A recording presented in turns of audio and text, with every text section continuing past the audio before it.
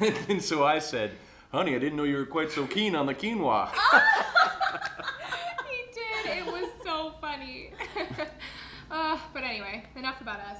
Heather, tell us about your mystery man. Well, you'll get to meet him soon enough. He should be here any minute. Thank you again for inviting us over. Chuck and I don't get out very much. Well, out of his bed, that is. Ooh, girl. Well, what's this Chuck like? Well, he is unlike any man I've ever met. I had just about given up on dating in this city. So many hypocrites, you know? Guys claiming to be true progressives, but really not doing anything about it.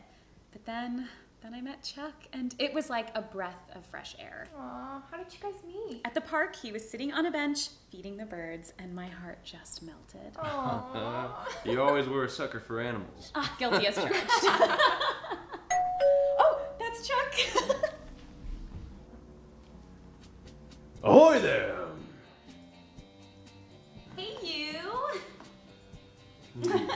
Ew, you're all dirty again. How do you get so dirty all the time? Digging. Just digging?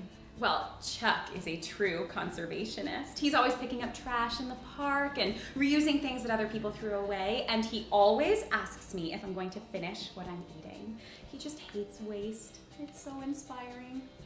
Honey, this is Meredith and Jason. Oh, where are my manners? Ahoy! Welcome aboard.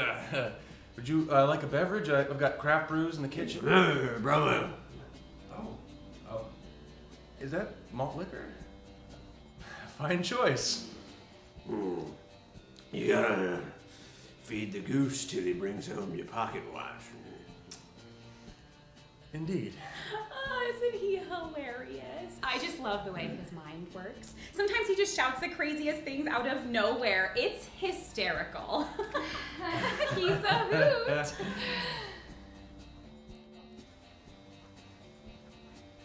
Heather, you said he was the outdoorsy type.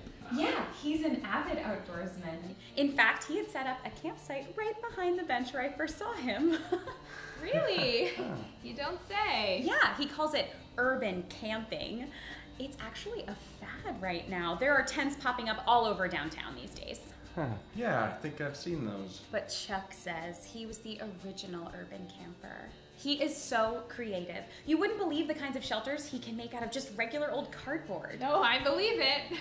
It's a nice tent you got here. He means your house. Thank you, Chuck. Oh, Heather was telling us about your tent in the park. Must be nice to get out of the house every once in a while.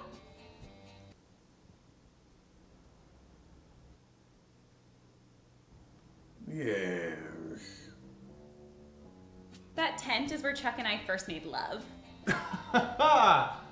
Whoa! Sex in public, how kinky. You dirty old dog, you. You mind if I... Sure, go right ahead. Looks like he's a coin collector, too. Can I talk to you for a second? Yeah, sure. What's up? Heather. How do I put this delicately? It's Chuck. You love him, don't you? Yes. Well, he's clearly not of the homed persuasion, if you know what I mean. Yeah, he's an avid outdoorsman. Oh my God, are you kidding me? You think he's homeless? What? What was that, lover? Nothing. She said gnomeless. No. Yeah! We used to have garden gnomes out front, but wouldn't you know it, we decided to go gnomeless. Oh, I did notice a lack of gnomes. They're good for the soil. I never thought the two of you would be like the rest of them. Hypocrites. Unwilling to do what it takes to save the environment. Just because he's a little bit of a hippie, you two label him like that? Well, check your fucking privilege. I am dating a man with a beautiful soul. He is on the cutting edge of a new environmentalist trend, and you two buttoned-up squares just don't get it. Urban camping is a way of life. It's about the earth, right, Chuck? Yeah. Gotta love the earth. No, not now. Maybe you're right. I'm sorry, Chuck. Maybe we've been too close-minded, you know, too quick to judge. Yeah, forgive us, Chuck. We really do care about the environment. We recycle and we reuse those shopping bags. Chuck, it's not enough. We teach us how to be urban campers. I suppose I could spin you a yarn or two. So the first thing you gotta learn is how to build a proper trash fire.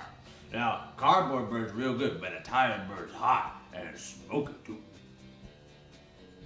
Chuck? Did you shit yourself? Oh yeah, I pooped. Ah! Come on! No!